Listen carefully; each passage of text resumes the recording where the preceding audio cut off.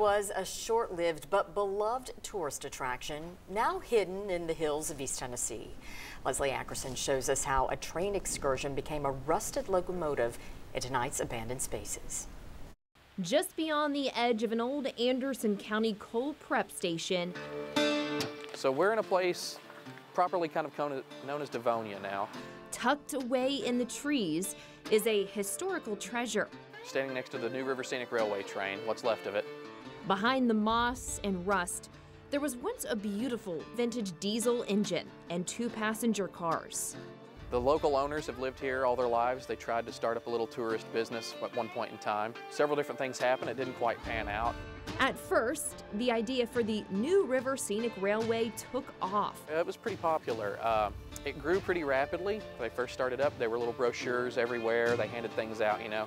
Passengers winded along a scenic 62-mile trip deep into East Tennessee.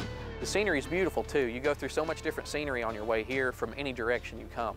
The railroad from Oneida, you start out, you know, in a little community, in a city kind of, and you go out through some like farmland, some country, and the next thing you know, you're up here, you know, hanging off the side of a cliff with a river 60 feet below you. Train enthusiast John David Azell never got the chance to catch a ride, but he has helped advocate since its abandonment. So it was a pretty popular trip. It didn't last very long, but everybody wanted to come do it. The short-lived stint lasted from 2008 to 2010.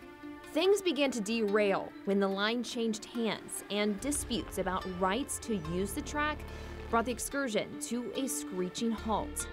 For a time, Azell and others kept it intact. One of the biggest reasons it's in the state that it's in is it's just been too hard to keep up with. Every time something would get fixed or cleaned, something else would get broken, and it just ramped up to the point where it was hard to keep up. But sitting idle for the last 11 years was an open invitation to Mother Nature and thieves. It's impressive how much the vandalism has really picked up in the last year and a half. All kinds of interesting graffiti. When they restored this car, all this upholstery and everything was brand new. The windows being out's really caused these cars to deteriorate a whole lot quicker. They weren't in great shape to begin with. While the locomotive has lost its luster, it's not hard to imagine the magic that passengers felt aboard. At one point in time, where the wood is on the floor, there used to be a counter in here where you could get you a sandwich, some souvenirs, and that kind of thing. Supporters have pushed for a new life for the historical train. What would really make me happy would be, in the next 10 years, if somebody would just come back and have some interest in the line, whether it be for freight or car storage. Tourism would be a long shot at this point, but anything at all, really, just to have it operating. But a one-way ticket out of here would come with a high price.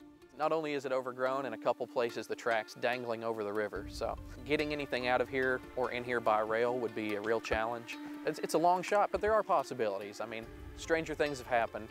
For now, he says visit with respect, hoping one day the vision might once again get back on the right track. It'd be nice to see anything happen with it, really.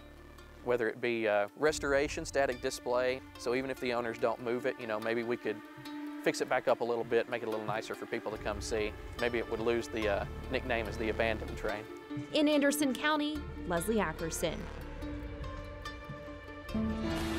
Online right now, you can read our full series on East Tennessee's abandoned places. That's at WBIR.com.